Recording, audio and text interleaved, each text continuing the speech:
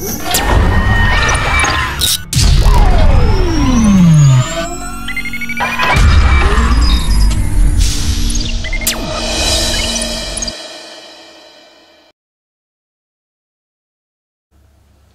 students, today I am going to teach 9th standard history, 5th unit, the classical world. Before going to this lesson, I will start with the introduction. That is, when America, Australia and Africa remained outside the mainstream of world history, the landmass arise in the civilization, that is in between Europe and Asia, which was known as Eurasia. As soon as the classical world has been started, when the classical era has been started, there was an expansion of the civilization between these two countries. The expansion of the civilization in the sense which has been increased the trade. There was a great development of the great religions around the world. Now, I will tell what is in the classical world, which has been comprised of the ancient Greek and also the ancient Rome. And the classical age means, which has been refers to the interlocking civilization, which is between the ancient Greek and ancient Rome, which was known as the Greco-ancient Romeo world. Now, I am going to teach about the Greece, the Hellenic world. Until the 8th century, there was the people were not different from rest of the world. They were primitive. Craft specialization was being done by them. They were more of them are agriculturists, and this is the position in the Greece. And then next year, the agriculture is mainly concentrated in the mountain terrain. So the Greeks people founded their colonies in the coast, which helped them to earn revenue through the trade. As a result of the 6th century, the Greek, that is a network of the city-state, has been established in the Greek. After that, in the Greek, the rulers of the Greek, they started to found, that is, fight with each other, and they are poor peasants. They fight among them. This is the thing happened in the Hellenic world, in the Greece. In the Greek, Acropolis, a fortified city, is built on the hills of the Athens. Though these city-states fought each other for the purpose of the trade and also for the purpose of the festival. Though they are fought each other, they are bound together by these festivals. This is an illustrative example for their development in the Greek. This is an example for the Olympiad festival of the sports and the games. Here in the Greek, the ruling class has been controlled the land, and also the slaves has been cultivated the land. In the Greek, these persons has been always controlled by the ruling civilized people of the ruling classes. Here, the civilization has been brought from Greece to all over the world. There the expansion of the trade starts. Now I will be going to tell about the Greece victory over Persians. King Darius, the Persian emperor, he called the Greek, the city-state of the Greek for the fight. He was the king of this. For the first time, the Persian attack on the Greece ended in the failure. This was due to the suffering, that is Persian army suffered of the disease and the lack of the food. So this is the main reason of it. So the Persian army failed in the first attempt. They planned for the second attempt, and here they planned to travel through avoid the land route and travel through the sea route. Here the Greek people fought patriotically and defeated the Persian army in the country Marathon. Here Xerxes, the king Darius' successor of the Persian, he also, along with the support of the Spartans, he started his expedition once again against the Greek. Here, in the final battle, because of the persistent of the Athens persistent in the resistant in the battle, they destroyed the Persian ships, disheartened the circus. He returned to Persia without any victory. This is the Persian, that is Greek victory over Persian. Next, I will be going to tell about democracy in the Hellenic Greece. In the democracy in the Hellenic Greece, when the Greek, that is city-state first emerged, the rulers of the came from the lines of the traditional chieftains. Here, rich ruling families, they grow rich by the expansion of the trade. The age of the tyrants, which starts from the 4th century to 6th century, which proved to the period of the urban development. In the sense, there was no more buildings and enormous temples has been built. For example, Olympian Jews in Athens. By this, I have completed the that is Greece in the Hellenic Greece, democracy in the Hellenic Greece. Now I will be going to teach Athenian democracy in Athens. In the Athens, the pressure from the below resulted in the replacement of oligarchy and also the tyrants by the democracy. Here, the lawmaking power is vested in the assembly. It is free to open to all free men and judges and also the lawyer persons, that is lawyer officials. And here it has been vested. There are enormous development. The city with more buildings and also with the more temples and stadiums, and this has been developed in the democracy, even that is in the Athens. This is happened in the Athenian democracy. Even though the Persian danger united that Greek peoples, when the danger has been removed, once again the Athenian people started to quarrel once again. There was a continuous struggle that is happened between the landowners and against the democracy.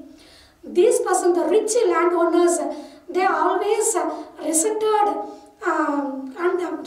the poor people who considered democracy was against the ruling of the mob.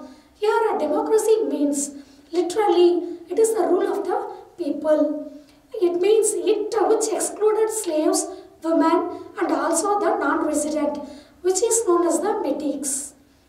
Now, even though in Athens, democracy survived according in these situations, there it survived for 200 years in Athens. Now, I will be going to tell about Pericles. In Athens, it has been Pericles has been a great leader of the Athens. He always fighting with Sparta. There was a continuous war. This war is known as the Peloponnesian War. Even though despite of so much resistance, so much fight against the Sparta, the Athens became a noble city with magnificent buildings.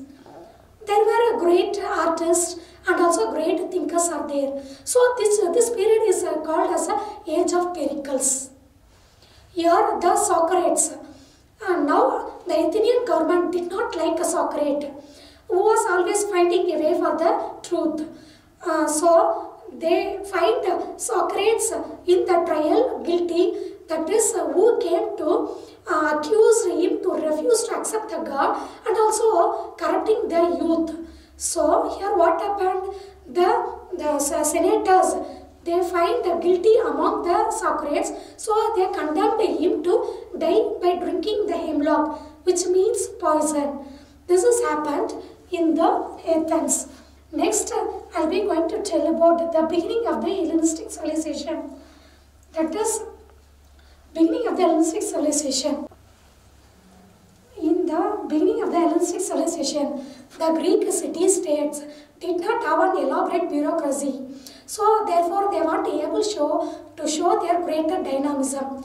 Alexander the Great, under Alexander the Great, the Greeks were able to establish a new kingdom in Macedonia. And this Greek empire annexed two more empires, Egypt and also the Middle East. Under Alexander, the entire period of his reign was spent on the war itself. They are the cultural development after the death of the Alexander in 323 BC. This period is known as the cultural, that is Hellenistic civilization. The Greek school of science, mathematics and also the philosophy reached its peak, that is in the period of Greek, Egyptian of the Alexandria. There are some famous persons in the Greek, that is Euclid, that is he founded the theorem of geometry. Eratosthenes, he founded the diameter of the earth. Hippocrates, that is he was the founder of the trigonometry. Ptolemy, he was founded the model of the motion of the planet and also the stars. Now I will be going to tell about the classic, that is class war between the patricians and the plebeians. Before that, I want to tell about something about the Rome, the Hellenistic world. Rome was a society which was full of the agriculturists.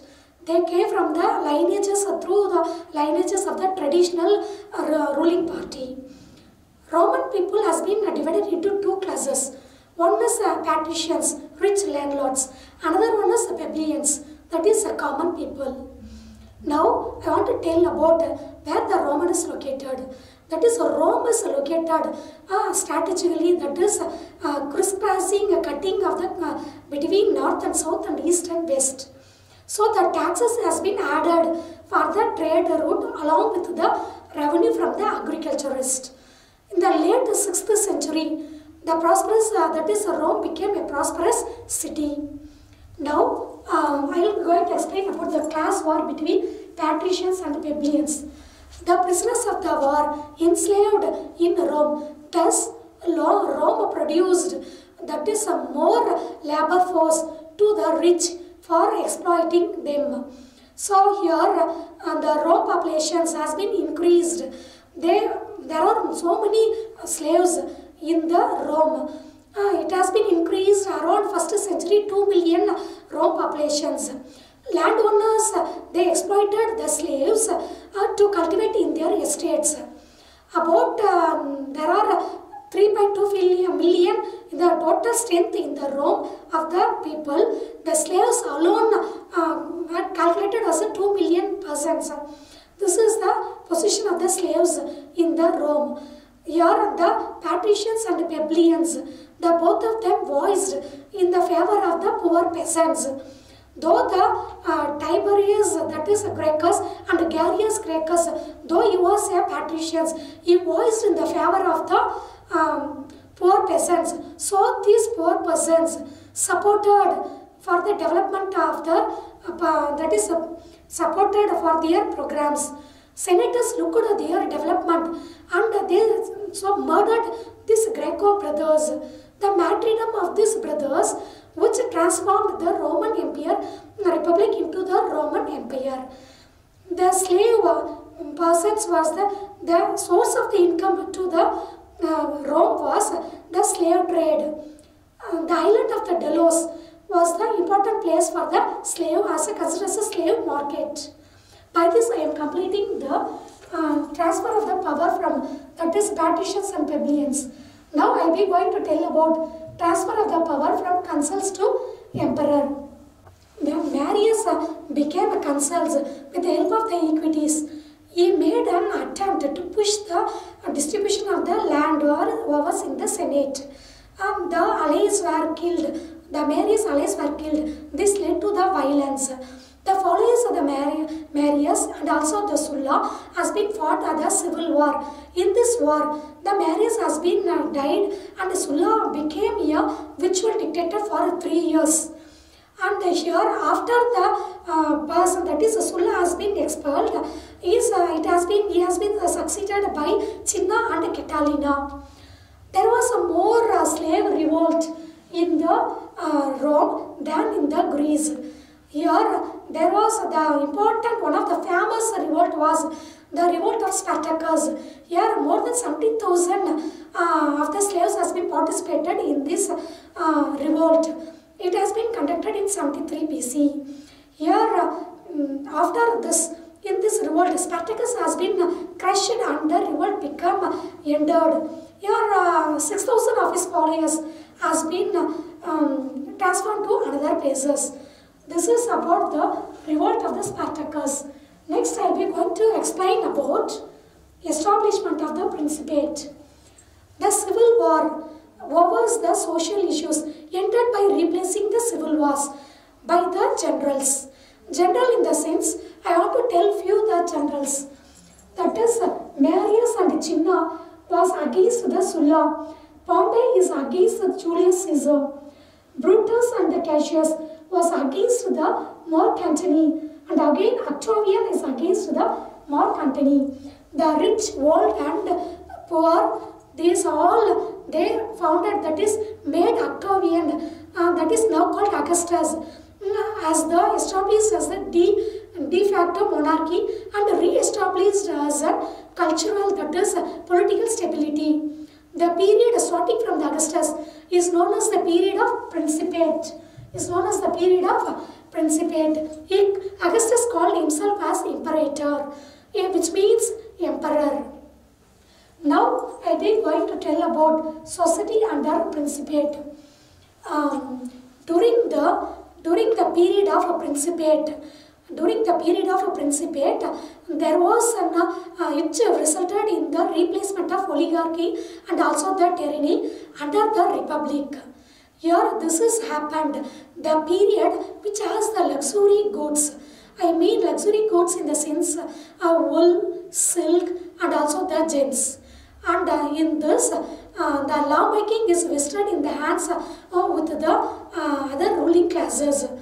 And here the city has been built with so many new facilities like theatre, stadium, many museums, colosseum and also gymnasium, which has been built in the Rome. Here after this, the Rome became one of the prosperous. Now I will be going to tell about some of the things about society under the Principate. In Rome, the rich people distracted the attention of the poor people by arranging games and also the circus. They appointed gladiators to fight each other and kill each other. There are most distinguished writers in the Augustan age. For example, Pliny the Elder. He completed the Encyclopedia of Science, which is called as a natural science. And here, Seneca, Horace, Livy are some of the best writers in this age. Now, I will be going to tell about the empire building in East Asia, China. Guangqing was a ruler of China. He was popularly known as Shi Yuanti. He entered warring states in China. He also crushed all the local rulers and he founded a strong central government. The peasantry, that is peasantry uprising has been occurred often and which collapsed the collapsed the Qin dynasty in China. The trade route has been established between China to the Asia Minor and India, which is known as the Silk Route or Silk Road. Through this, the goods and ideas and civilization has been exchanged between Rome and China. And also the China received Buddhism from India through this Silk Road. Now I will be going to tell about the Han dynasty, that is expansion of Chinese territories. Han dynasty. The Han dynasty, the leader of the Han dynasty was Liu Bang. He flourished its rule for 400 years. Its ruler was Yu Ti. And here its capital was Chang'an. Here the followers of the Yu Ti, they crushed the Huns in the north and sent from their North China. And they opened their trade route and so from that they exported the silk all over the Roman Empire. In the north, the traders and also the herders, they brought in new techniques and for the building bridges and mountain roads and also the seafaring in the China. And what happened means they also brought along with this. Through this, the Han dynasty became prosperous. By this, in the north side China. Here Buddhism has been brought to China from India, and later it was went to Korea, and later it was again went to Japan. This is by this the Buddhism has been sent, and so that the Buddhist art and architecture has been spread all over there from India. After a brief period of, that is in the rise of Christianity, after a brief period in the days of the David and Solomon, Jewish people experienced extreme hardship. So they hoped Messiah would come and restore their that is happiness. Initially they laid hopes on the Jesus, because Jesus did not like rich and hypocrites. He condemned the ceremonials and also the observance. So the people supported the Jews. This was not liked by the priest. So Jesus was handed over to the Roman governor Pontius Pilate. Jesus was tried and he was crushed. After the Jesus crucifixion, Saint Paul has become the leader and started to spread Christianity gradually. The Roman people did not like the Christianity to spread at the beginning, but Saint Paul started gradually to spread the Christian principles, that is doctrines. These people, at last the Roman people started to tolerate the spreading of the Christianity, but Christian peoples, they did not like the image of the Roman emperor because of the political pressure.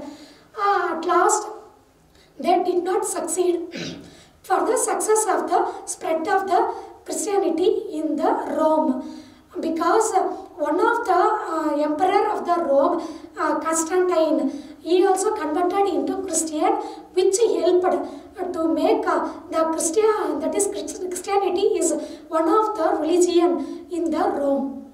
Last I will be going to tell about Byzantium. The Byzantium emperors who ruled Constantinople for about 1000 years called themselves as Romans. The official language was Greek there. Here there was one, that is the Constantinople has been built with a luxurious royal palace, and also it's with libraries and its scholars, and also fascinating Saint Sophia Cathedral in the Rome. This is a thing happened in the Byzantium. Here Saint Sophia Cathedral, which has been built in the mid of the 6th century. This is a magnificent building in Europe, which has been built with advanced architectural techniques. Here a cathedral has been changed into a mosque when it has been occupied by Ottoman Turks from the Constantinople. By this I am completing this 5th lesson, the classic world.